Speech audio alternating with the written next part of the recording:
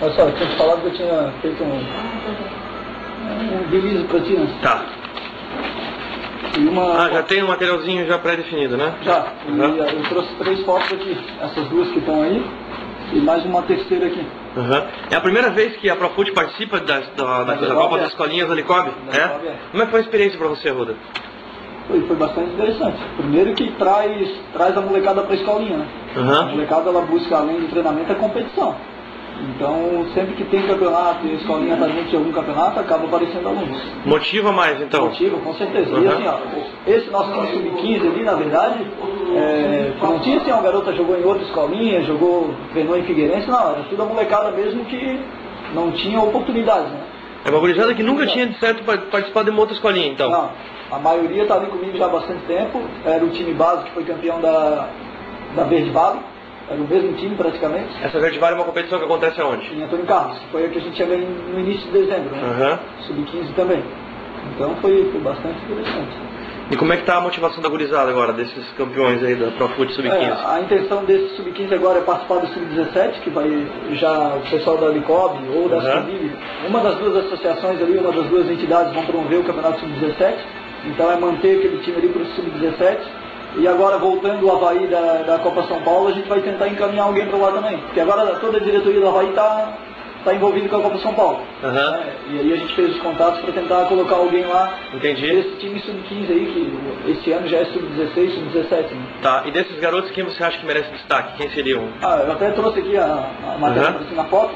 Na foto que a gente teve o artilheiro da competição, que foi o Piper. Piper, e 6 gols. O Juan foi eleito o destaque da competição sub-15. Qual é a posição dele? 10, meia esquerda. Tá. E ele já teve passagem pela base do Figueirense, tinha convite para ir para o Havaí já no ano retrasado. Aí não quis porque o pai preferiu que ele estudasse, ele está na escola técnica, mas que agora a gente vai tentar colocar ele no Havaí.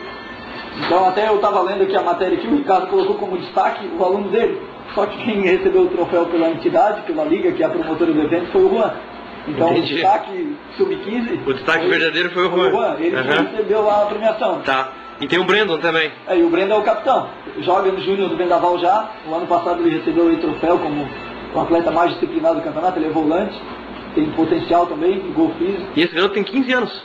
O Juan tem 15. O Brandon? O Brandon faz 16. É porque na Licob, dos jogadores em campo, pode participar 2 com 16. É uma regra do campeonato. Tá. Então o Brandon e o Piper, eles têm 16. São os 2 que fogem um pouco então da idade, né? Da idade. Mas ainda são juvenis, né? São destaques. Primeiro ano, 2009 para eles é o primeiro ano de juvenil. Primeiro ano de juvenil. Tá. E qual que é a proposta agora da Pro Fut para 2009, Arruda? A proposta, na verdade, não é a proposta, mas tem até a intenção, né? Renovar a parceria com o Vendaval, que é uma parceria bastante proveitosa. O que você acredita que isso vai ser uma coisa natural, que a renovação vai ser natural? Eu estive conversando com o Patê, que é um dos diretores ali, com o Rosalvo, que era o presidente, agora tem a transição também. Então tem que ver também quem é que vai ser o novo presidente do Vendaval. Mas acredito que os últimos resultados e esses 3 anos ali de envolvimento com a comunidade também seja de respaldo para que a gente permaneça ali, né? A intenção é ficar ali. A intenção é ampliar o trabalho, a quantidade de alunos? O que tu pensa, Ruda? A gente trabalha ali hoje com 2 horários, né? Um horário das 8 às 9h15 e outro das 9h15 às 10h30. A intenção é fazer 3 horários. Isso quais dias da semana? Na quarta e na sexta-feira. Quarta e sexta-feira, na parte da manhã e na tarde? Na parte da manhã e da tarde. Só que antes a gente tinha 2 horários. Agora a gente tem a intenção de colocar um 3º horário por causa desse sub-17.